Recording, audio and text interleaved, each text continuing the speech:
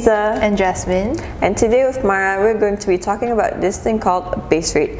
So Jasmine, could you tell me more about what it is? Base rate, so it's also known as BR.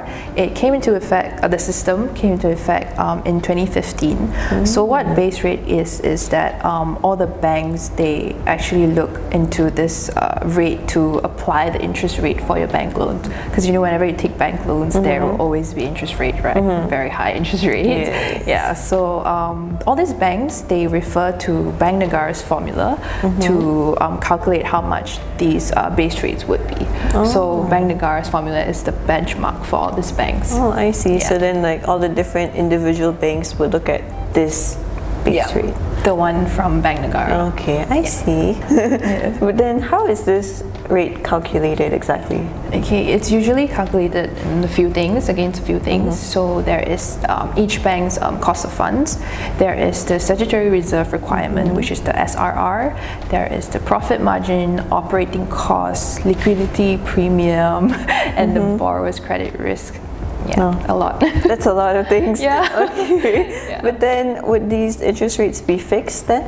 No, it won't be fixed because, as I mentioned just now, like they set Bank Negara's formula as the benchmark. So because of that benchmark, all the individual banks, they are free to package whatever interest rates that they want to, that best suits for their customers and also for their business. Oh, so they use this base rate that's from Bank Negara just as like a benchmark. A benchmark, So they can go higher or lower. It's up to individual banks. Oh, I see. So it's not necessarily like the base rate that's set by Bank Negara won't exactly be the interest rates. It's not fixed. Okay, I see.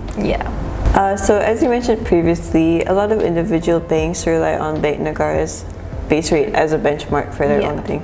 But then what causes this base rate to change? One of the most important things you have to remember is that the base rate is fixed to Bank Negara's OPR. So OPR stands for overnight policy rate.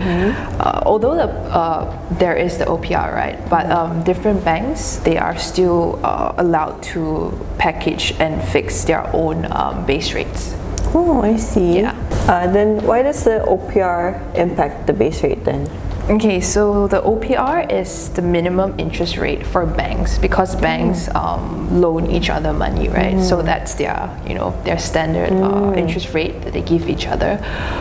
So whenever OPR rate is cut, they will also lower down their BR base rate accordingly. Oh, I see. Oh, it's like, so it depends on the banks as well. Yes. Because they loan money from each other, is it? Exactly. Okay, I see. Then, how does this impact us as home buyers? Okay, so when the base rate is lowered, the cost of getting a loan will be lower as well, right, for the banks and for us.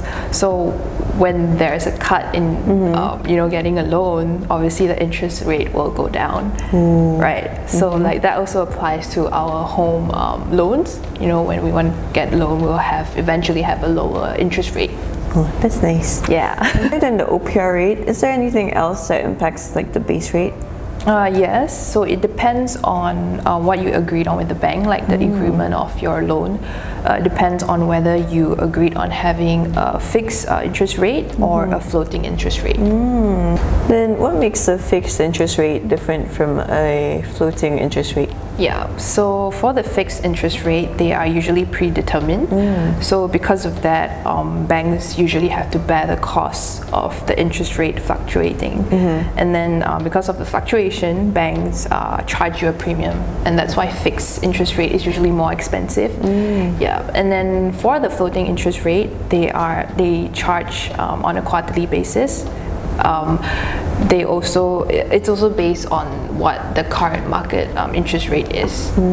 So like a floating interest rate is less risky. Yeah, it's less risky. That's why it's cheaper, because a premium is not charged on the floating interest rate. I see.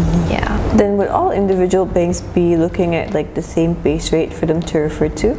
No, because when there is any changes in your interest rate, it's usually determined internally by the bank.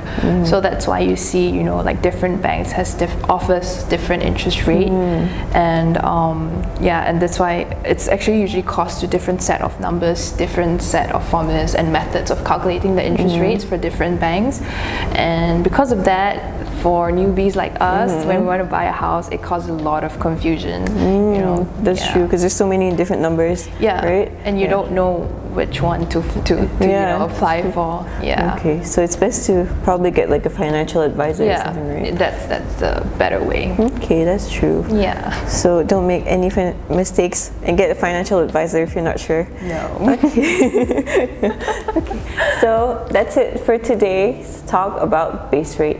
If you found this video useful, or if you're interested in watching any of our other videos, check out our YouTube channel or head on to Myra's social media accounts @_Myra or our website myra.com.my now. Bye! Bye!